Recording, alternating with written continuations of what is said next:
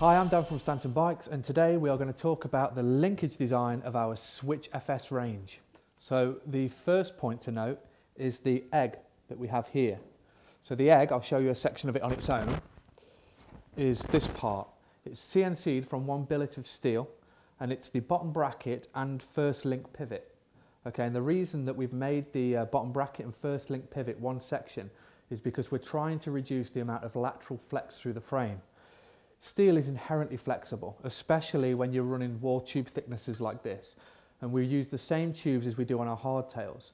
And the reason that we use them on the hardtails is because obviously they're very flexible and it means that the ride's far more comfortable.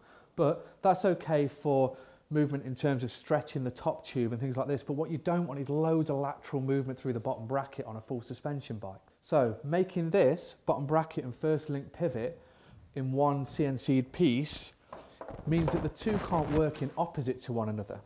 See, the first link pivot here is linked to the rear end, and the rear end is obviously linked to the rear axle and then the contact patch on the floor. So the whole bike is being held by the contact patch. So what we're trying to do is make it so that the bottom bracket, when you're putting power down, isn't working in opposite to the contact patch. If you had two separate sections, the bottom bracket's wanting to waver while the wheel is stood still. So this means that you're not getting as much instant drive through the bike. A secondary point that helps that is obviously this being a CNC from aluminium one block piece, the first link. I have one here.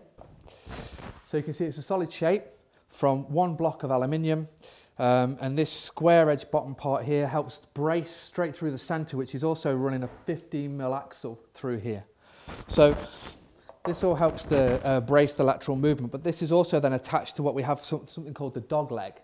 Yeah, we have two of those. These are two CNC from one piece of aluminium. The reason that we have these, you see these sit here like this part. The reason we have these either side is to try and brace all of the lateral flex out of the seat tube. Now, one thing you might be thinking is, well, you know, lateral flex is a good thing when you come to cornering and things like this. And I agree. I do agree with that point. But I don't think that it should be through the whole assembly where the suspension linkage is working. Also, we don't want any of that to be pressing lateral movement into the shock and creating stiction.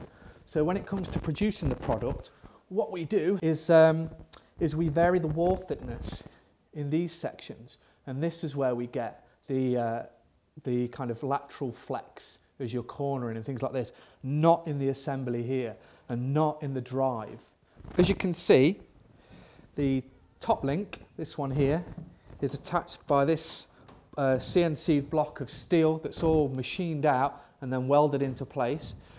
This, if you think about it, is right in the cut of this joint here. And then the other, this obviously is one section, but it's also right in the cut in the joint there, which means that it's bracing the whole thing laterally. This whole assembly is about trying to take as much lateral flex out of the front end as possible to increase direct drive. Another point to note is that the drive side and non-drive sides of the rear swing arm, if you look, can you see that, are actually separate. We didn't go through the cheaper option of welding a section through here. We've gone for 3 15mm axles and a 12mm axle to hold the whole assembly together. This means then if you come off your bike and smash one side and dent it, you're only swapping one side. This also meant actually that we had to hold tolerances really, really high in this product. And this is why Jordan's here. And Jordan is the person that's done all of the engineering drawings and created all of the tolerances and this, that and the other for the assembly. So one of the things that you'll notice is there is literally no slack in this whole product. It costs more to hold these tolerances and get the machine shops to work to them, but, well, you'll notice when you ride it. So when it came to the design, we had to consider the fact that we live in the Peak District and it's absolutely filthy here for the majority of the year. So what we have in our assembly with very well held tolerances is SKS bearings and then a rotary seal that lays over the top of the bearing and then the spacer that then marries up to meet the bolt. So this means that literally no crap can get in there. The whole assembly will last you a long, long time. And also remember the frame comes with a lifetime warranty as well. Every single part, including the axles themselves, the bolts, are all machined and made for us and are also designed in-house. The whole product is made in-house. So where do we go from here?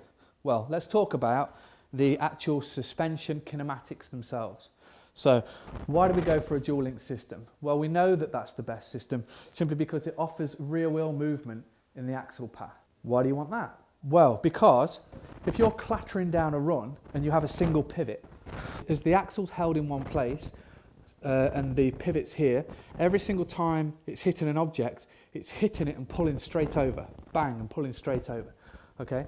This means then the point of reaction of the wheel moving backwards or the pull on the bike is happening across your chest every time. Whereas what we're doing on this model with a dual link system is it's able to move backwards in its arc as it comes round. So this rounds off all the edges, which means that you're not bracing it in your chest. It means that the bike's actually doing that job for you, which means you're less fatigued, and obviously that's a great attribute to an enduro bike. Another great attribute to our SwitchFS range is the high anti-squat.